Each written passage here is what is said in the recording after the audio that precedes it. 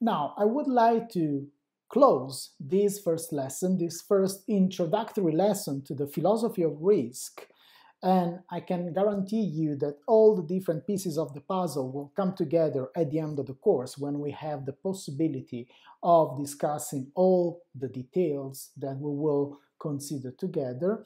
Okay, I want to close this first lesson by quickly describing some fallacies and biases that are commonly present when assessing risk. And these are, unfortunately, fallacies that often also experts tend to ignore, and they often fall into the different biases. So we will consider some of the most important ones. Later on during the course, we will add details about these ones and also about some other more technical ones, like, for example, the forecasting bias and the historical bias. The first type of fallacy is the so-called size fallacy, and is extremely common, even among experts. In these days, we are considering the very big problem of the COVID-19 pandemics, and every day in the media, on TV, you can listen to people that fall into the size fallacy. A common sentence that represents the size fallacy is the following: we must accept this or that technology since the risks are smaller than that of a meteorite falling down on your head. So in practice, in the size fallacy, one compares risks that cannot be compared. Risks are in fact not free-floating objects, and unrelated risks should not be compared. You cannot compare the risk of pandemics with the risk of falling from ladders or being eaten by a shark. Some risks are one-shot, other risks can manifest themselves several times. Some risks are additive, others are multiplicative, and risks belonging to different tail classes, as we shall see, cannot be stupidly compared, or even worse, conflated. Finally, in taking decisions, we always have to consider not only risks, but also benefits. Another very common fallacy is the so-called ostrich fallacy. In the ostrich fallacy, we start from the wrong assumption that everything is detectable and measurable. We know that this is not true. There are many situations in which payoffs are not easily quantified, nor the probabilities. It is extremely dangerous to assume that if something does not present any detectable risk, then it cannot present any unacceptable risk. What if our way of measuring risk is limited? What if our model is wrong? If you are a little bit familiar with statistics, you know that as a statistician, you are very much interested in type 1 and type 2 errors, also in type 3, but let's say that type 1 and type 2 errors are very important. So when you are performing a test, you are interested in the significance level, you are interested in the power of the test, and all the related quantities. One fallacy that is connected to this type of reasoning is the proof-seeking fallacy, which also connects to a common saying that tells us that the absence of evidence should not be an evidence of absence. If there is no evidence about something being dangerous, then no action needs to be taken. Okay, this is an extremely common fallacy. Think about false negatives in statistical testing. We do not see an effect that actually exists. Being precautious is always a clever choice in front of this type of uncertainty. I already referred to this type of fallacy before when discussing time as one of the possible dimensions of risk, and it's now the time to consider the delay fallacy. The delay fallacy is extremely dangerous in risk management. You may fall into the delay fallacy because of good reasons, because you're actually looking for a solution and you want to be safe and sound with your solution, but then the result of falling into the fallacy are extremely dangerous. In the long run, we all are dead. Waiting too long is not necessarily the clever choice in risk management. In fact, in risk management, we have to take decisions under uncertainty and limited information. Always postponing waiting for more information may bring ruin. It does not mean that we have to rush, but it is important not to ignore that delays are often dangerous. Think about the COVID-19 pandemic. How much time have we wasted waiting for more data, for better data? How much time have governments wasted without taking into consideration the evidence coming from other countries because they were waiting for their own data and then they were not even able to collect those data? How many people could have been saved? Sometimes it's very important to look at the trade-off between waiting too much and acting quickly. Being precautious and taking your decisions at an early stage very often can minimize the impact of the bad consequences that we want to avoid. Maybe early decisions are not the best ones, and we can always intervene and improve decisions, but no decision is for sure worse than some imperfect decision. And waiting for the optimum sometimes just leads you to crying for the bad consequences because you did not intervene on time. There is an important and dangerous type of fallacy that can make you behave like a turkey. Do you really want to play the role of the turkey in the story? Here we can cite a little paragraph from The Black Swan, a famous book by my friend Nassim Taleb, a book that I strongly recommend. Consider a turkey that is fed every day.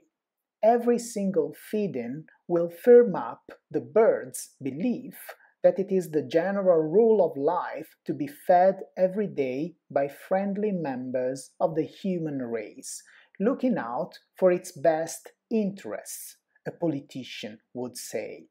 On the afternoon of the Wednesday before Thanksgiving, something unexpected will happen to the turkey. It will incur a revision of belief.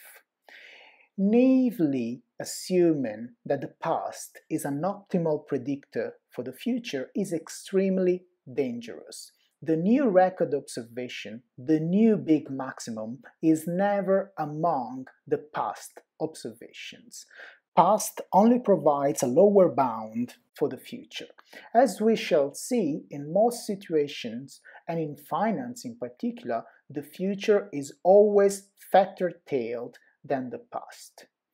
And relying too much on the past, making the past the only source of information, is what we will call historical bias. The next fallacy is known as the technocratic fallacy. And from my point of view, it is very much related to an over-reliance on models and on the ignorance of the presence of model risk. As I will elaborate more in the course, a way of avoiding the technocratic fallacy is not only to deal with model risk in the proper way, but also to use heuristics. While it is true that risk quantification requires technical skills, as I already stressed several times, a good risk manager is and must be humble. She has doubts about her model. He is aware of situations in which risk is only partially accessible. An expert blindly relying on risk neutrality is not necessarily more effective than your grandmother's wisdom, especially if certain decisions have important societal impact.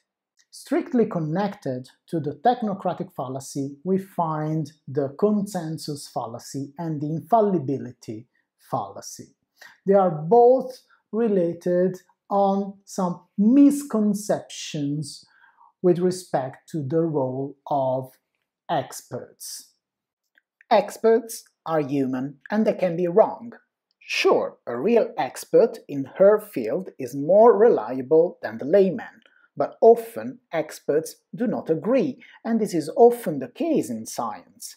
Consensus and unanimity cannot be the new fetish. Finally, especially in finance, experts often follow rules and models acritically. A little amount of skepticism is healthy. Be careful, I'm not saying that all experts are wrong and not reliable, and that we are all the same. The opinion of a neurosurgeon when speaking about the human brain is definitely more important than mine. But also a neurosurgeon can be wrong, especially on the frontier of research, and for sure when speaking about other fields. In medio stat virtus, the Latins used to say. And decisions that have a societal impact need to be discussed with all those involved. Experts have to suggest, have to make recommendations, but the final decision is a matter of democracy. As it will be clearer later in the course, in particular when we consider extreme value theory in lessons 3 and 4 and so on, the technocratic fallacy, but also all the other experts-related fallacies, the fact that we often see models that are used without even asking if the parameters make sense, if the assumptions make sense, without stressing the models, without trying to understand the sensitivity and the robustness of the models, all these things are very linked to the problem of extreme risks that for us, risk managers, are more common than in other fields. A proper definition of extreme risk will be given in a couple of classes when we deal with extreme value theory, but very simply speaking, an extreme risk is something that can generate a very big impact for us, a very big negative impact, like a very large loss, and whose probability of happening is small but not negligible. So we really have to take into consideration that type of risk in our modeling. Even if we will see that under very basic models, like for example those imposed by the Basel framework, extreme risks are commonly ignored or very much underestimated. Extreme risks are related to another interesting topic that we will discuss together, which is the topic of fat tails. We will say what a fat tail is, but essentially a distribution is fat-tailed if its tail decays as a power law, and that tells us that there is an interesting amount of probability in the tail that should not be ignored.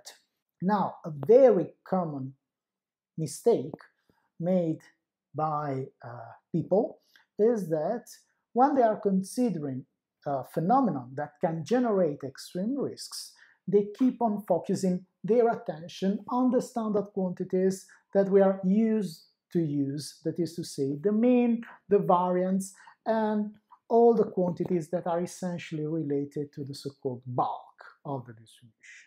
Now, in those situations, in reality, we will see that what is really meaningful for us, what really gives us information, what for risk management purposes is important, is the tail. is the tail. That can be the left tail, the right tail, depending on the object we are playing with.